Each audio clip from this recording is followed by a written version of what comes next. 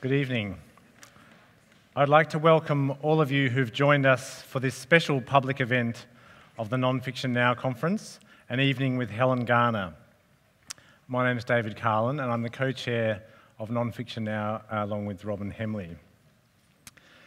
On behalf of RMIT University, I'd like to acknowledge the Wurundjeri people of the Kulin Nations as the traditional owners of the land on which the university stands. RMIT University respectfully recognises elders both past and present. As soon as we knew that we'd be bringing the Non-Fiction Now conference to Melbourne this year and hosting it for the first time outside the United States, one of our first discussions was who should be the Australian keynote speaker. In this international conversation about non-fiction and its myriad forms, spanning literature, journalism, film and beyond, about non-fiction, how powerfully affecting and urgent it can be, but how complex and problematic too in its negotiation of how we see and understand the world and how we change it in whatever small ways. Which Australian voice would we choose to help frame our discussions over the 3 days? The answer, we thought, was absolutely clear: Helen Garner. The only problem was she said no. Helen Garner has been a critically acclaimed and best-selling author for 35 years, since her autobiographical novel Monkey Grip was published in 1977. She's won more awards than you can poke a stick at. Awards for her non-fiction, journalism, fiction and screenwriting. The National Book Council Award, the South Australian Premier's Award, the New South Wales Premier's Literary Award twice, the Walkley Award, Ned Kelly Award, the Melbourne Prize for Literature, the Victorian Premier's Literary Award, the Queensland Premier's Literary Award, the Barbara Jeffress Award. I'm sure there's actually quite a few more. Helen has written feature journalism, essays, articles and film reviews throughout her career. Her major non-fiction works, The First Stone and Joe Cinque's Consolation, are both highly personal investigations into events where complex ethical and political questions collide. The First Stone tells the story of an indecent assault case brought by students at an elite university residential college against the master of that college because of events which took place at a college party. Helen digs into this story about sex and power and her own complex reaction to it as a veteran feminist who feels sympathetic to but also critical of some of the actions of the young women involved. Cue huge controversy upon publication of book. In Joe Cinque's Consolation, Helen tries to understand the troubling implications of a trial that took place in Canberra in the 1990s, in which a young woman was convicted of manslaughter for killing her boyfriend with a lethal dose of heroin, a course of action the young woman had announced to various friends in advance. Helen Garner wanders in where angels fear to tread, quietly but doggedly, notebook in tow. Her forensic powers of observation, especially blunt self-observation, are obvious to anyone who reads her. The powerfully simple beauty of Helen Garner's writing has been universally praised. But she's also got into a lot of trouble for her writing. Famously, she was fired from what might have been her last sensible job as a high school teacher after, as Wikipedia tells it, publishing in The Digger, a counterculture magazine, an anonymous account of frank and extended discussions she had with her students about sexuality and sexual advances. When she's written fiction, some have complained that it was really non-fiction, her diaries with the names changed. And when she's written non-fiction, some people have said she invented too much. For all of these reasons, we wanted Helen. Because she's not afraid to ask difficult questions, most of all of herself. Because she's a boundary crosser, a transgressor, a troublemaker. Because, let's face it, she writes so beautifully. And because she spent a lifetime engaged in the hard daily slog of transposing the world she observes and feels and thinks about into writing. She did say no at first.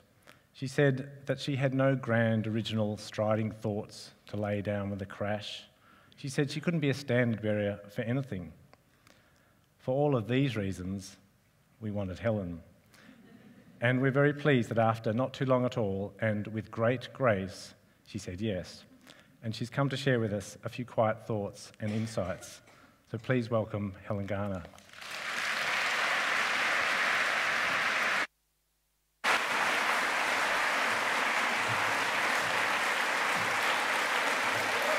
Thank you. I'd like to correct David on one point. I've hardly won any prizes for non-fiction. I won't talk about that anymore, and I'm not whinging about it, I'm just pointing it out. I'm quite glad I accepted the invitation now. I'm having a really nice time at this conference. I'd like to thank David Shields for his very liberating permission to quote. But I'm 70 now, and I still feel bad if I don't attribute my quotes. And also, I'm going to have to quote myself a bit, so I hope that'll be okay. 7 years ago, in September 2005, a man called Robert Farquharson from the small Victorian town of Winchelsea was driving his 3 little boys home to their mother, his ex-wife, after a Father's Day outing. A few kilometres from her house, his car veered off the road and plunged into a deep dam. He escaped, but all his children drowned. He was charged with murder. Since his committal hearing in 2006, I've been following his path through the courts. In 2007, he was found guilty on 3 counts of murder and sentenced to life imprisonment without parole. He appealed. In 2009, his conviction was overturned and a new trial ordered. In 2010, he was tried again. Once more, a jury found him guilty. In 2012, this past April, he appealed for a second time. The Victorian Court of Appeal has not yet handed down its decision, and nobody knows when it will. Patience has never been my strong suit. Some people have wondered why I couldn't just sit down like Truman Capote and write the story without waiting for the final outcome. I was stupid enough to try this. I tried for almost a year. It was like dragging great shaggy ropes of seaweed out of my guts. When it got too painful, when I could hardly get out of bed in the morning to try again, I stopped. I had 70,000 words. They were useless. My sister told me they were boring. Of course, I was furious and mortally offended, but she was right. The point of view of the work was wrong, the tone of voice was wrong, the structure was wrong, the whole damn thing was wrong, wrong, wrong. It was misbegotten, it was a disaster. Certain people have advised me to write something else while I'm waiting. Surely I have some other book I can dash off in the meantime. I found this suggestion even more mystifying and isolating than another question that a surprisingly large number of people have asked me. Why are you interested in this story? Loneliness, of course, is the natural condition of the writer. After 40 years of it, I've learnt to tolerate and even to enjoy the miserable introversion that seems to be part of the deal. But what's less easy to put up with, though, is the feeling before I start a new book that I have no accumulated competence, that what I learnt while writing my earlier books won't travel with me across the gap, that I have to start again from scratch every single time. Thus, I was relieved to read in the Australian Book Review an essay by the writer and former homicide detective, Dean Byron. He said, "To write with full confidence in one's own ability and purpose is to submit to a hubris antithetical to the exploratory nature of the process." I've become very interested over the past 15 years or so in homicide detectives. I mean real ones that I come across in my work. I'm acquainted with 2 of them. They appear from time to time in my dreams. When this first happened, I was very embarrassed. I thought, oh God, how trashy, a grandmother pushing 70 who dreams about detectives. But when I gave the matter some slightly less literal-minded thought, it occurred to me that the detective in my dream is enacting the searching, doggedly curious part of me, the non-fiction writer part, the working part with which the dreaming part needs to establish a harmonious and fruitful relationship. Patience is a quality rarely modelled or praised in our hysterically fast-moving world. But I'm struck by the quietness of detectives, their ability to pay attention and to wait. When I'm in court watching a long trial, no matter how deeply engaged I am in the proceedings, I find it very hard to sit still. I'm always blowing my nose or rummaging for a different pen or polishing my glasses on the hem of my t-shirt. As Jeff Dyer tartly remarks in his long essay on the London Olympics, we even have trouble concentrating on things by which we are wholly absorbed. But during the Farquharson trials, I noticed that the informant, that is the detective in charge of the investigation, would sit in the timber pew behind the bar table, completely motionless, hour after hour, alert and calm in his dark suit, his eyelids never drooping, his spine upright, his shoulders relaxed. Outside the court one morning, I said to him, "How come you can sit so still in there? I never even see you moving." He looked at me with his pale eyes for a moment, then replied, "I've worked on this for 5 years. I'm just really interested." The patience of a detective is as complex and as endless as the patience that's demanded of a writer. I've been reading the French novelist Michel Houellebecq, whom I had too hastily dismissed as a grimly depressive misogynist. He is that, but he's a lot of other things as well. He published a book last year called The Map and the Territory. Late in the story, he introduces an ageing detective called Jocelyn, who's wandering around near the scene of a horrible murder. The dead man is in fact a character called Houellebecq, but since all this happens in a novel, we won't let that distract us. Randomly, as he drifts about near the crime scene, Jocelyn copies into his notebook the licence plate of a parked car. Now, this is the quote. "In the course of an investigation, as he always said to his students, it is fundamental to take notes. You should never let a day of an investigation pass without taking at least one note," he insisted, even if the fact noted seemed to be totally lacking in importance. The rest of the investigation would almost always confirm this lack of importance, but this wasn't the essential point. The essential point was to remain active, to maintain a minimum intellectual activity. For a completely inactive policeman becomes discouraged and therefore becomes incapable of reacting when important facts do start to manifest themselves. Curiously, Jocelyn was thus unknowingly formulating recommendations almost identical to those that Houellebecq had given on the subject of his work as a writer, the one time he'd agreed to teach a creative writing workshop.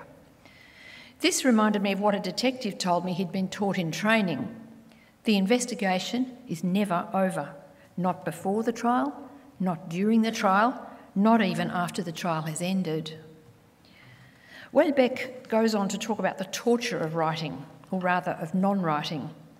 He's talking about novels, but even we literal-minded non-fiction writers recognise with a shudder the ghastly, unavoidable, unbearable state he describes. And this is a quote from him. "You can always take notes and try to string together sentences, but to launch yourself into the writing of a novel, you have to wait for all that to become compact and irrefutable. You have to wait for the appearance of an authentic core of necessity. You never decide to write a novel. A book was like a block of concrete that had decided to set, and the author's freedom to act was limited to the fact of being there and of waiting in frightening inactivity for the process to start by itself." In this state of frightening inactivity, I have 1,000 things to say, but I lack a form in which to hold them. I can't force them into a shape. If I try, it damages them and it damages me. Force is destructive. Until I make a form, or rather sense one arising spontaneously from the material as I helplessly brood over it, the things I want to say aren't even things.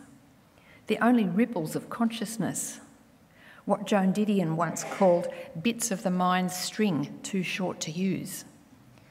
I have to respect them and collect them without knowing what they are. I have to go out of the house and walk around the world porous. I have to wait and wait and wait, no matter how wretched and guilty waiting makes me. If I try to force the unborn thing into some clever shape that my bossy intellect thrusts at me, I'll deafen and blind myself to what's going on around me. Busy hauling those seaweed ropes out of my guts, I'll miss the moment when the wind changes and when it suddenly and inexplicably becomes right for me to behave as the poet Richard Wilbur suggests. As a queen sits down, knowing that a chair will be there, or a general raises his hand and is given the field glasses, step off assuredly into the blank of your mind. Something will come to you. I've found over the years that the heart of the non-fiction enterprise, or at least the sort that I engage in, is the interview. People commonly discuss the ethics of interviewing. In fact, they become rather obsessed with the ethics of it. This month, I taught with Michael Gawenda, who's a former journalist and editor of The Age newspaper. We taught a 2-day non-fiction workshop at Melbourne University's Centre for Advanced Journalism. Gawenda and I are both in our 60s, well, okay, I'm not going to stress this point, raised in a more swashbuckling and loose-textured time. We were taken aback to see how frightened many of the younger participants were by the prospect of interviewing. They fretted over getting permission in advance, over whose permission would be required, what legal documents they must sign or ask their subjects to sign, what promises or undertakings they would have to make to entitle them to rock up to someone, even a member of their own family, with a tape recorder or a notebook and start asking questions. Their anxiety expressed itself over and over in these terms.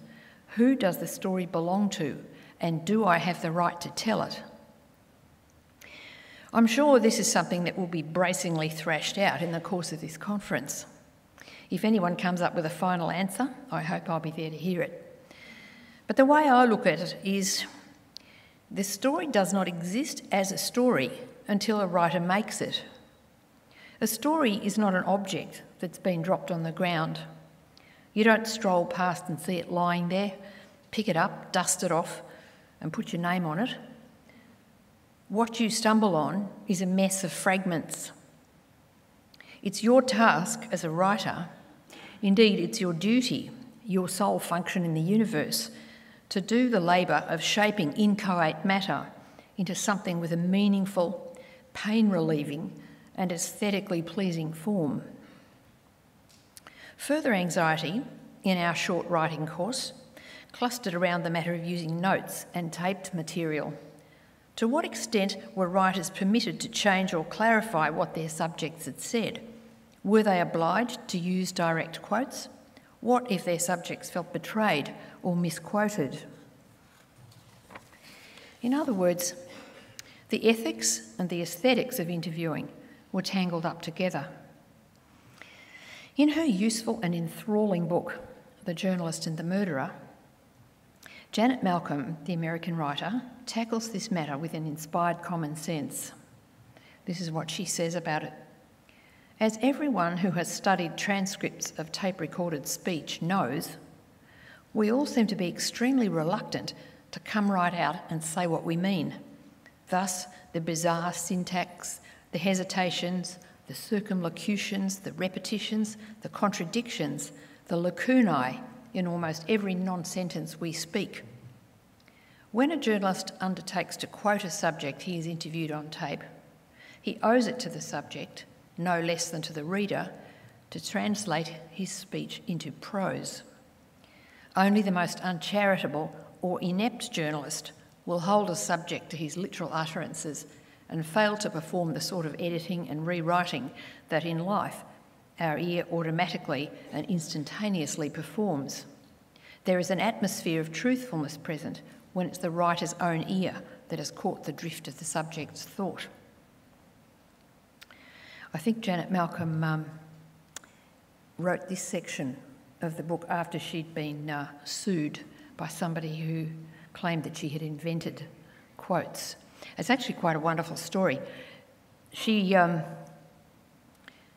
It was a book called In the Freud Archives, and a man called Geoffrey Masson, whom she'd interviewed, was furious with her about what she'd written and sued her, and she was unable to prove to the court's satisfaction that she had not fabricated quotes.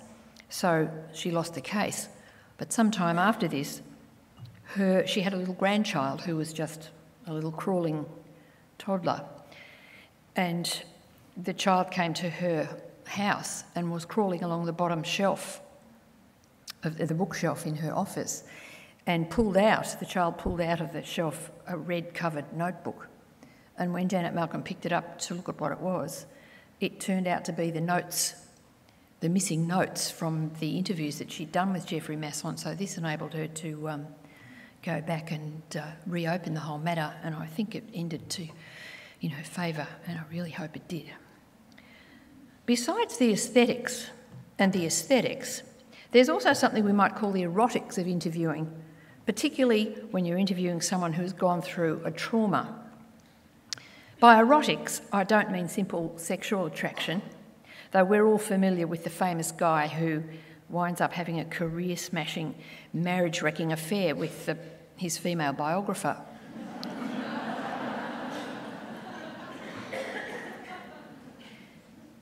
I'm thinking more about the charge of mysterious psychic energy that can flash between a subject and an interviewer, what the Jungians call the spark that ignites and connects. The mother of a murder victim, for example, is a figure of colossal power, especially if she's Italian. She exudes an almost visible vapour of anguish. In the presence of Maria Cinque, Joe Cinque's mother, I had no idea at first how to comport myself. I didn't understand what was happening to me in her company.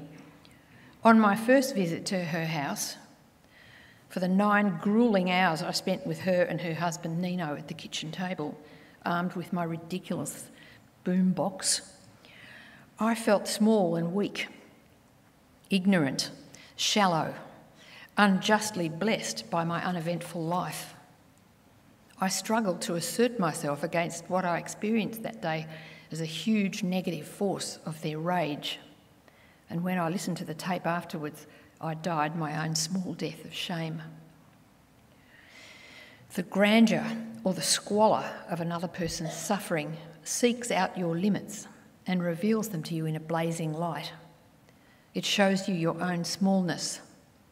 It challenges you to open yourself, to enlarge your imagination to a point where you can encompass what you're being shown, where you can make a place inside yourself to hold that suffering and to contemplate it with the humility and the reverence that it demands.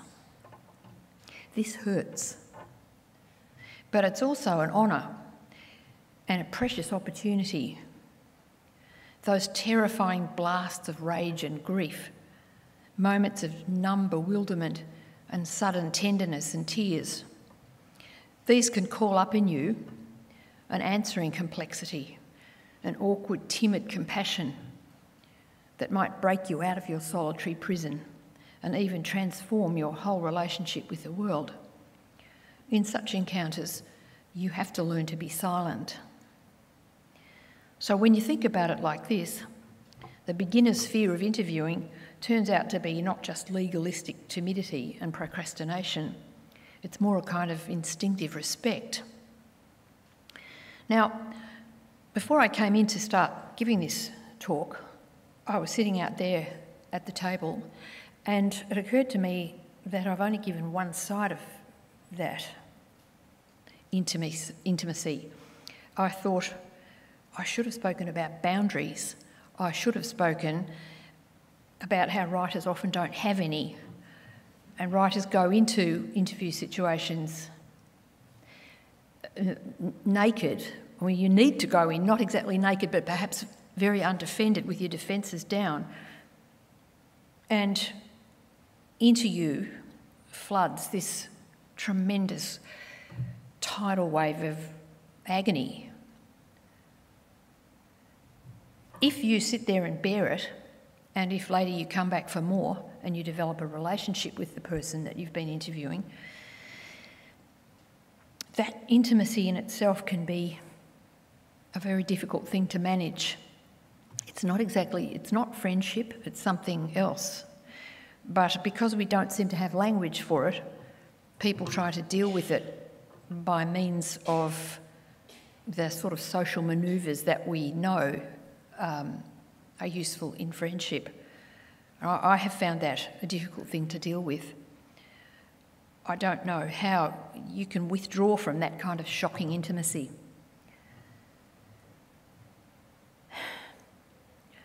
This is a rather trivial memory, but I do remember when I was researching that book called The First Stone, the one about the sexual harassment story at Ormond College, a strange thing kept happening. It didn't just happen once.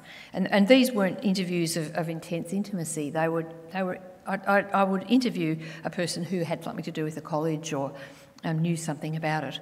And we would sit for hours talking, and I'd take notes and I'd tape the thing, and then I'd go home and I'd transcribe the tape, and I would have promised the person that I would show them the transcript of what they'd said before I put it in the book. I don't do that for everybody, by the way, but people who I think aren't going to make trouble, I would do for them. But I noticed a strange thing that, so what would happen, I'd send them the transcript, and then they'd ring me up and say, yeah, everything's okay, there's just a few little factual errors. Can we meet in such and such a cafe and I'll point them out to you? So I'd rock up to the cafe at the appointed moment, and I'd look around and I'd think, oh, there's no one here that I know. And so I'd sit down at a table and 10 minutes would pass, and then I'd look around again and I'd see there'd be a person at the back waving to me who'd been there all along. Helen. And I'd say, who's this? And then I would realise that it was the person I'd come to meet, that in my mind I had transformed their appearance so completely that I didn't even recognise them. And this would have happened to me half a dozen times over the period I was researching that book. It was terribly embarrassing because often the people would have, as I said, they weren't interviews of the intimacy that I've described with Maria Cinque and her family, but they were people that had laid out their experiences for me. They'd been friendly and kind to me and open to me, and I'd gone away and I'd given the bloke a beard or made the woman be wearing a sort of Larry jacket. And then when I saw her again, I'd say, oh, she would never have worn a houndstooth jacket. How could I have thought this? Or I'd change people's hairdos or put more makeup on them, and I puzzle over this. I don't know if that's an example of some sort of boundaries that spontaneously developed. It's a pretty crude boundary when you don't even recognise them next time you see them. But it did puzzle me, and I wondered if it was partly to do with what a character is in a book. Even if it's a non-fiction book, there is a certain character-making process that occurs quite spontaneously, I think. So this has been a puzzle to me. I managed to wriggle out of it by, saying I didn't have my glasses on or some pathetic excuse of that sort. Nobody seemed to be particularly offended, but it did unnerve me, it really threw me. But thinking of the sort of emotional violence that can take place in an interview, it's not really surprising that beginners are afraid of launching on it. But there's a simple exchange that I love between two characters in a Hilary Mantel novel, an early one of hers, called Flood. And this is the exchange. Are you afraid? Yes. Good. Nothing is achieved without proper fear. Proper fear is good. It's a mistake to approach an interview knowing what you want to find out and going after it by means of a tight little list of questions, or even worse, with a template derived from an overarching idea. There's a glaring example of this in Michael Apted's famous British documentary series 7 Up. You'll remember the 3 working-class schoolgirls sitting on a couch, talking cheerfully about how they imagine their futures.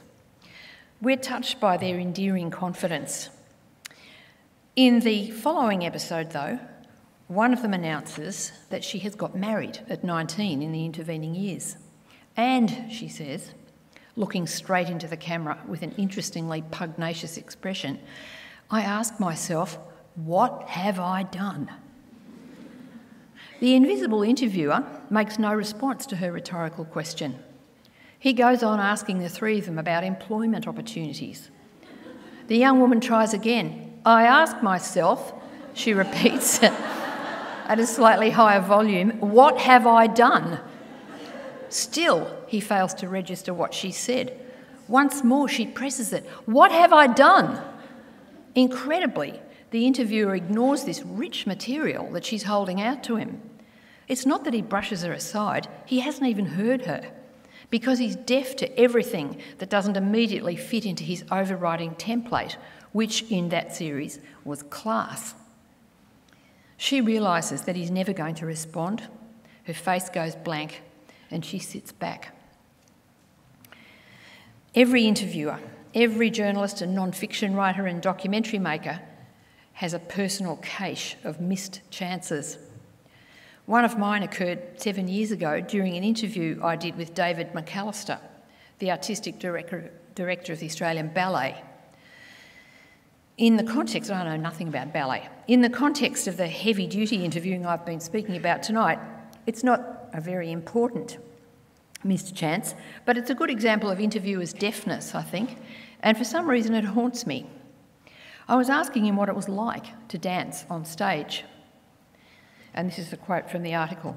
He said, "It's going to that deep place within you where you don't notice anyone else and you can be in the moment. It doesn't always happen, but when you get there, it's the most extraordinary feeling. Then the curtain comes down and you say to yourself, I have no idea what I just did. I have no memory of it. I found I could experience things on stage that I couldn't in real life." "Emotional things," I said. "Yes," he said, "incredible anger. Or you can really fall in love. You work with a partner day in and day out," and on he went talking. And it wasn't until I read the published interview, I'd actually written it up and published it, that I tripped over the phrase incredible anger. I stared at it in astonishment. How could I have let that get past me? I still don't know why it drives me crazy that I didn't pick up on it. Some days I even think I'll go back down to Ballet HQ and knock on his door and say, "Look, this is a bit late, but what did you mean when you talked about incredible anger?" And when I dug out the magazine yesterday and looked up that ballet interview, I was surprised to find in my introduction to it a description of a classic struggle. Here's the quote. "I went to the company's headquarters intending to ask David McAllister about the part the mind plays in dance. There was something hopeless about this enterprise. We sat for an hour or so in his glass-walled office with the tape recorder between us, struggling doggedly to steer the conversation towards what each of us imagined was the cerebral. But it kept skidding away into something lighter and more fun, a kind of merry chattering, a comparing of notes about life, punctuated by bursts of laughter, growling sounds, self-mimicry, gasps, and periodic long pauses where the grinding of mental gears was almost audible. So there it is, my rigid template, and the antics the subject will throw himself into to avoid being squashed by the interviewer into a narrow place where he can't breathe. About 43 years ago, when my daughter was a baby, I got it into my head that I wanted to learn to ice skate. That is funny.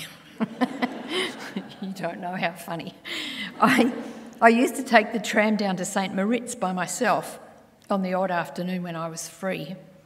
I'd lace on a pair of those ugly, lumpy-toed black skates that you could hire down there and hobble out onto the rink. I didn't have a clue how to do it. I staggered about, bent over with both hands stuck out in front of me. Countless times I fell. I didn't care because nobody I knew was there. I never got much good at it, and I gave it up after I fell flat on my belly and winded myself so badly that I had to crawl off the ice. One day, though, before I lost heart, I arrived and found the rink almost empty. I was slumping along in my usual cowardly way, clinging to the rail, when a man in a dark blue RAAF ice hockey wind cheater stepped past me and onto the ice. He must have been a gun skater, but on this day he was just gliding quietly round the rink, as if to amuse himself while he waited for a friend. something made me lurch out onto the ice and follow him. He didn't notice me behind him. He didn't pick up speed.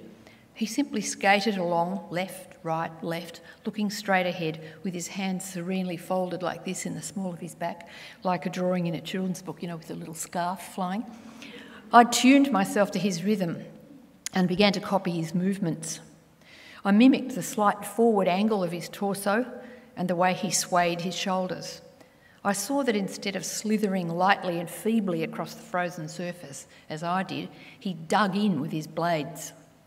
Years later, I would recognise this as what's called in music a tack. But that day, as I copied him, I started to get a grip. For the first time, I was moving like a skater. If any writer showed me how to skate, it's Janet Malcolm. In the early 90s, while I was trying to write my first book-length piece of non-fiction, I chanced to pick up The Silent Woman, Malcolm's study of the biographers of Sylvia Plath. I was already familiar with earlier books of hers and was, as I still am, very much in sympathy with what she calls the psychoanalytic view of reality, with, quote, its basic doctrine that life is lived on two levels of thought and act, one in our awareness and the other only inferable from dreams, slips of the tongue and inexplicable behaviour, unquote. What I learnt from Malcolm was the gall to dig my blades into the ice. I learnt from watching and copying her that I could go much further than simply describing people's inexplicable behaviour. I saw that I could get a grip and start to interpret it, to coax meaning from it. The tools were already in my possession without my knowing. It dawned on me with a dizzy sense of power that in non-fiction as well as in novels, I could call on the imagery, the spontaneous associations, and the emblematic objects that I had learned to trust when I was in psychoanalytic psychotherapy, and further, that I could draw richly on the close reading of poetry that I had been taught at university in the early 60s. I can't give chapter and verse of what Janet Malcolm has taught me. I know that some readers find her mean-spirited. Joyce Carol Oates, for example, in the Times Literary Supplement, tore her most recent book to bits. She spoke about Malcolm's cold, cruel raptor's eye. I can only say that whenever I open one of her books, I feel an affinity on a level I rarely reach with other writers. The tone of her voice fills me with intense curiosity and delight. I don't really understand how influence works. It's beyond me to unpick her densely rhetorical pages. But I know that if I hadn't spent hours lying groaning on a shrink's couch, if I hadn't read The Silent Woman, that book that proceeds from a bone-deep respect for psychoanalytic thinking, I would not have had the nerve, or rather it wouldn't have occurred to me, to draw from my second visit to the Cinque's house the insights that offered themselves to me there. And here's another quote from Joe Cinque's Consolation. While Maria prepared the coffee and set out cakes, she launched in her low, rapid, husky voice on a great tale about their next-door neighbours, very nice people, whose rainwater tank, however, had a habit of overflowing and flooding the Cinque's side yard, and whom Nino could not persuade to split the cost of a wall. She went on at such enormous length and in such detail about these neighbours, and about another one, a woman who came into their garden without asking and took from their tree large quantities of figs before they were ripe, that I realised she was working to keep at bay the painful subject that I had presumably come to discuss, the murder of her son. But the spontaneous images of her talk, an unstoppable flood, the theft of unripe fruit, seemed poetic in their aptness. Nor without The Silent Woman would I have had the cheek to interpret a small unconscious gesture made by an old retired judge and former chair of the Ormond College Council, whom I interviewed for my book, The First Stone. He was a fierce old Presbyterian in highly polished brogues who lived with his wife out in Canterbury and used brisk military expressions like no names, no pack drill. I still don't know what that means, but I mean, I get the point, but people told me that in the days when he ran the college council meetings, He would blatantly not notice women members who raised their hands to speak. I felt pretty sure I wouldn't get him to tell me anything about the background to the sexual harassment scandal. As an experienced lawyer, he would skillfully block my amateurish questions, and so it came to pass. And here's the quote. "A cuckoo popped out of a clock and called the hour. 'It's 11 o'clock, said Mr. R, standing up. "I'll put the kettle on." He soon returned, carrying a tray of plunger coffee and a jar of homemade shortbread biscuits. He took a biscuit for himself and put the jar on a small table beside me. I ate one. It was excellent, the absolutely perfect biscuit. I remarked on this and took another, then perhaps another. 10 minutes later, without breaking off what he was saying, he got up from his chair, walked over to my table and replaced the lid on the biscuit jar. He was halfway back to his seat when he suddenly stopped, turned towards me and said, "I didn't do that to keep you out of there." We both laughed, but I thought, "Yes, you did, sir. You were putting the lid back on what you know. I won't get any more out of you." And I didn't. But as he was ushering me to the door, he showed me a chink in his armour, a moment of vulnerability that makes me remember this prickly old misogynist with a reluctant warmth. Here's the quote. He stopped in the sunny hallway and pointed to a small watercolour on the wall, a picture by Harold Herbert of a flat desert town in North Africa, rows of white houses, a strip of blue sea on the horizon, and in the upper corner, a plane streaking away. "This is my prized possession at the moment," he said. He thought it was a town he had been in during the war. He mentioned Rommel. "We got the Italians out of it," he said. "It's a beautiful picture," I said. "It's more than beautiful," said Mr. R severely. "It's accurate." I resisted an impulse to dawdle, to ask him, "Do you often think of the war, now you're old? Does it seem very close to you? Was it the best time of your life?" It occurred to me later that his desire to mention the war to me was similar to my urge to tell the hostile, crusading young feminists I'd been clashing with that I had worked in the abortion law reform movement in the 60s. I wanted to tell them, "Listen, we helped to change the abortion laws." There was such pathos in it. It was a way of saying, "I may look weak to you now, but once I too was young and strong." It's frustrating to me that I've had to talk tonight so much about the past, instead of being free, legally and morally, to speak about the unfinished book about the court case that's paralysing me. It's in my mind all the time. Like the detective in Michel Houellebecq's novel, I make notes about it every day. Everything I read or hear seems to be connected to it. I'm always drifting past the Supreme Court. I love the Supreme Court. I wander in and out of the building, looking wistfully in at other trials. I'm like a faithful, melancholy little ghost. Sometimes, of course, I long to be released. A few weeks ago, I arrived at my rented office on a Monday morning, put my key in the lock and opened my door. There was mess in there. I thought someone's broken in and smashed up the joint. Then I had a proper look and I saw that the ceiling had fallen in. There was a circle.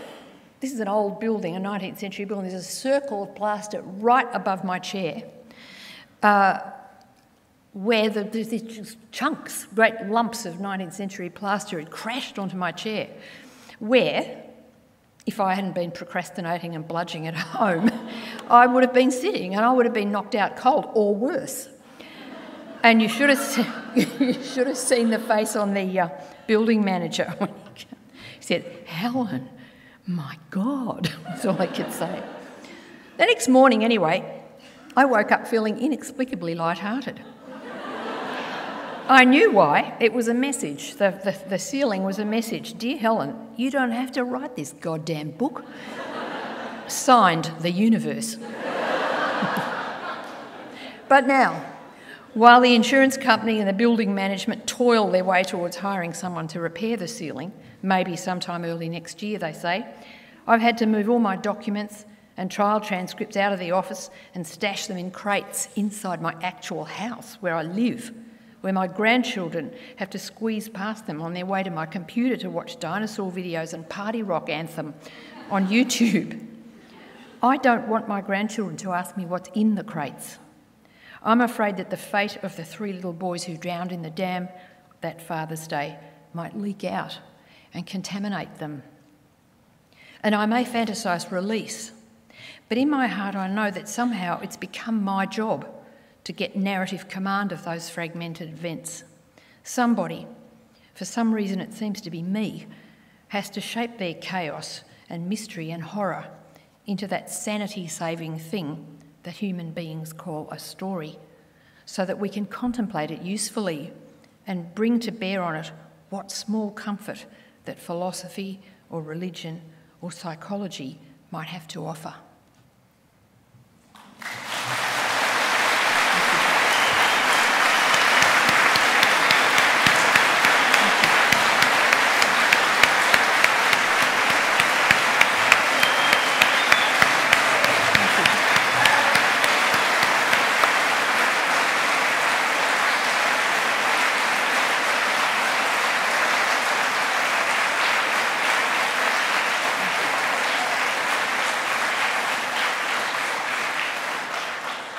Thank you very much, Helen. And Helen has graciously agreed to take a few quick questions. We have about 10 minutes left, so if anybody does have a question, we have a lot of people here, so I'd ask you to keep it really brief and to the point, so that we can get questions from a few people if there are any. Just put up your hand if you want to ask a question, we'll get a microphone to you.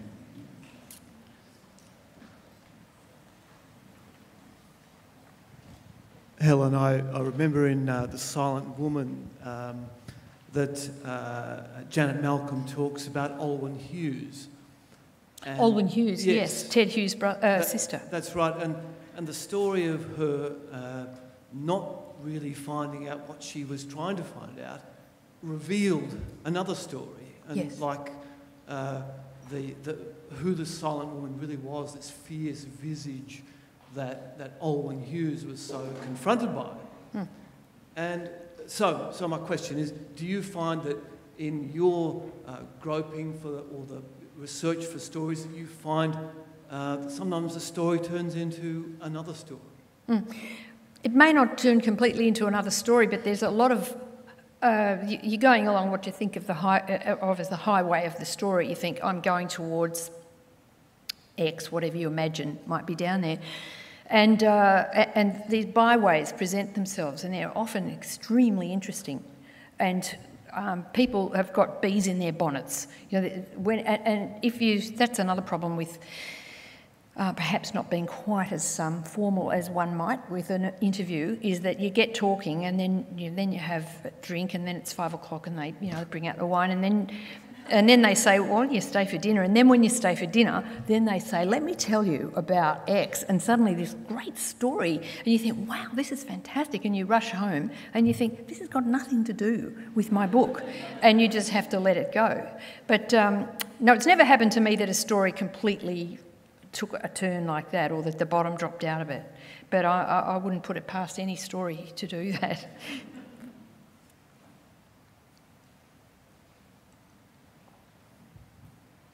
The apple on the cover of Joe Cinque's Consolation, whose idea, and was it because of the girl going out to buy apples before he was killed? Well, actually, apples appear 3 times in that book. There were some apples I think the first apples that appear were when I was looking at the crime scene photos of the house, the flat that Joe Cinque and his girlfriend lived in, and there was a bowl of very shiny green Granny Smith apples in the kitchen, and there was a lot of chaos and crap lying around in the kitchen. You know, there was a student house, but there were these beautiful apples, and I just mentally noticed them, and then the second girl who was accused of murdering him said that she'd been sent out to buy some apples because Joe wanted some apples after he was drugged over 2 or 3 days. You need to know his girlfriend was giving him Rohypnol every time. He have a cup of coffee, darling, and there was Rohypnol in it. So he was totally zonked out for several days. And when he came to, he asked for some apples. And then the third appearance of apples in the book is when I It's right near the end of the book where when I'm up in Newcastle and his mother put me onto his previous girlfriend who his mother hoped that he would marry, but that it hadn't worked out that way. And I phoned her up and we talked for a long time. Lovely girl. The next day she called me back and she said, "There's one thing I forgot to mention about Joe. He loved apples, and he also thought that if you ate a lot of apples, you would always be healthy." And I thought, oh, the poor guy, you know, he must have woken up feeling so stupefied and stunned and not knowing what was the matter with him. And I thought, well, I'll eat an apple. Maybe that'll help. So that's why there's an apple on the cover.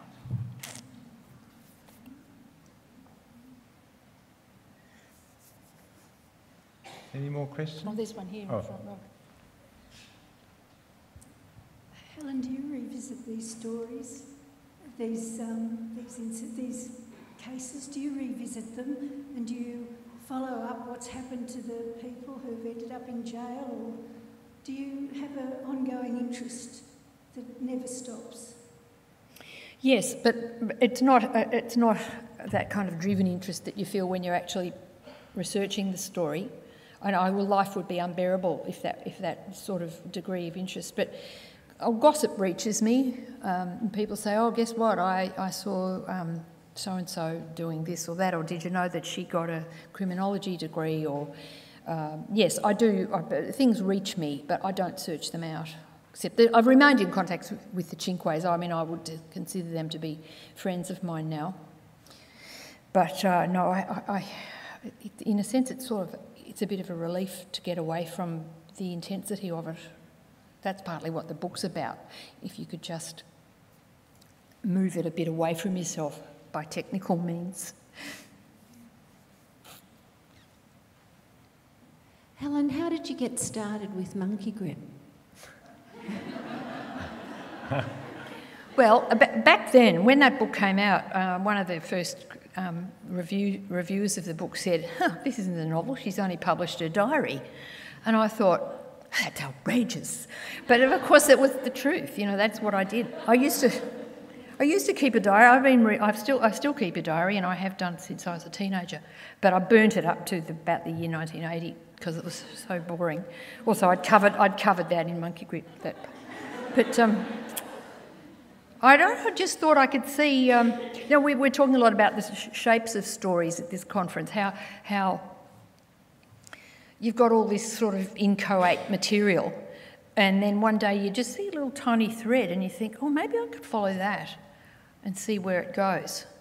And so I just took the diaries down to the State Library and I copied them out laboriously by hand, the interesting bits, and I cut out the boring bits. I think I probably left a few boring bits in, and then I wrote a few little bridging passages, and then I took it to a publisher, and those were the days, you know, hardly. They were going, "Please give us a book, you know, we need a book to publish," whereas it's the opposite now. Yeah, but I'm sure that book would never have been published if there wasn't a women's publishing company, because I did show it to one bloke I know who worked for a big publishing firm, and he said, "Nah, Helen, no, it's too emotional." I thought.